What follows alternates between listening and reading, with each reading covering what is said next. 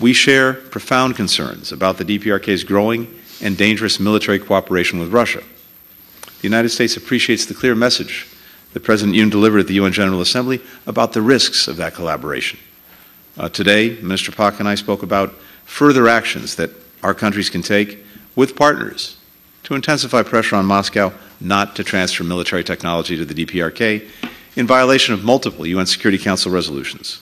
To the extent that China values and places a premium on stability in the region, well, North Korea is the greatest source of instability. China has a unique relationship with North Korea. As a result of that relationship, it has real influence, and we do look to China to use that influence to play a constructive role in pulling North Korea back from this irresponsible and dangerous behavior.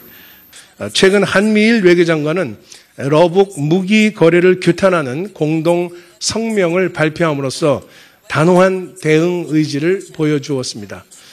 동시에 대화의 문은 열려 있습니다. 북한이 핵 위협과 도발을 중단하고 비핵화의 길로 복구할 것을 강력히 촉구합니다.